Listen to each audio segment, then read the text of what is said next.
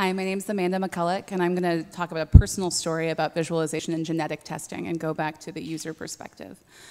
This has been top of mind for me because of the number of Ancestry.com advertisements I've seen in the past week and a half since the Black Friday sale launched, and also since listening to all the different conversations this week, or the last 2 days really, about the importance of thinking about who's in the data. And I would just say, if you're considering a Christmas gift, just read some of the articles about the data sharing agreements before you purchase one for your friends, family, and colleagues. Most people are familiar with the heritage-based testing, the genetic tests like Ancestry.com or 23andMe.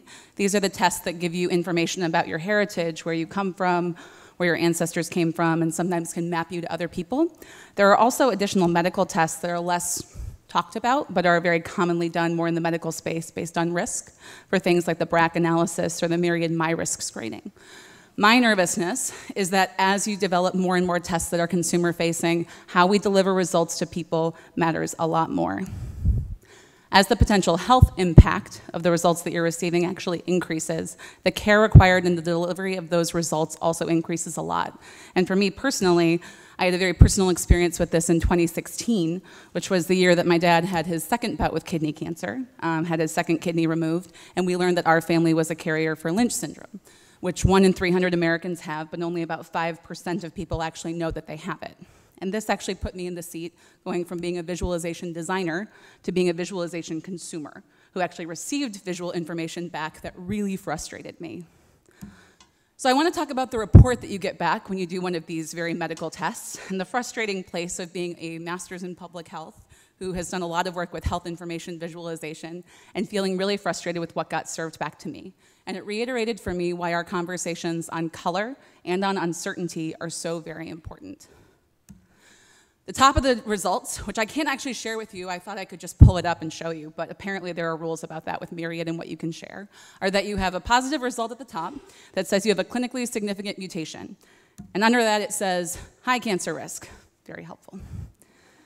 Next up, what are the patient's gene-related cancer risks? This is page 2 of the lovely PDF that my doctor emailed to me, and I read right before going on stage to speak to 100 people. Great day.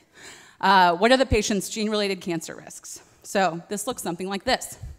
There are a number of red bars, some orange bars where they're not as certain, and it lists out the various cancer types. There were 10 on my list. The cancer risk range, the confidence interval that they have, the risk in the general population, and which mutation it's related to. This is disturbing to open up and see and look at when it's about your actual health information. Those risks are very different. The risk for me for one of the cancers was 55 to 82%, compared to a general population risk of 1.9%.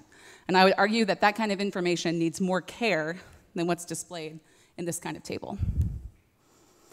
So it's really hard when you look at those numbers to not focus on the highest number on the screen. So you look at that highest number at 82%, and a 4 out of 5 chance of getting some kind of crazy cancer just doesn't sound all that great. The third page has a list of what management for cancer risks should be considered. We go back to a lot more red bars that tell us which body part you're probably going to get cancer in and what you should do for preventive screenings. And the good news is this is actionable information. It tells me what I can do and where I can go and how I can go ahead and prevent myself from being in this position and to take care of my health.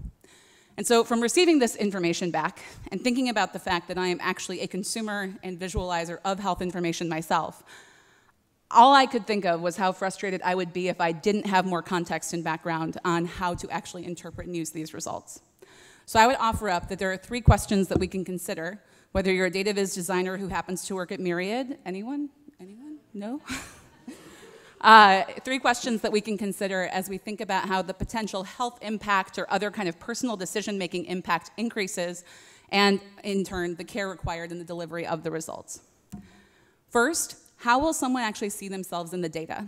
When I went ahead and sent this test off, I put myself into their data set, so I'm in that data now. And thinking about how this got displayed for me and the confusion I felt, where it was hard to actually evaluate the relative risk of different kinds of cancer, was really frustrating. But second, how precisely should results actually be displayed when we have so much uncertainty in these big wide ranges, when we're looking at numbers like 55 to 82%? It's because there's a relatively small sample of people who they know have these mutations, so they're giving the most precise estimate that they can.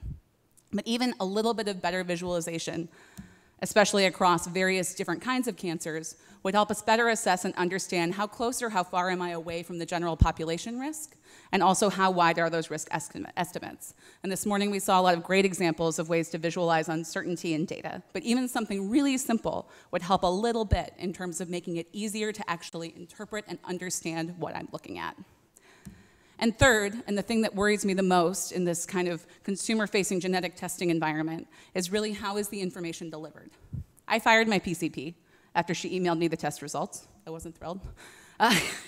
In terms of health access, but when you actually go ahead and you get one of these personal genetic testing services, you get a report back that you click on or you open up, and functionally there's no one there explaining that information to you. And in an environment where we have a lot of constraints over access to healthcare, not everyone's going to go seek out a genetic counselor.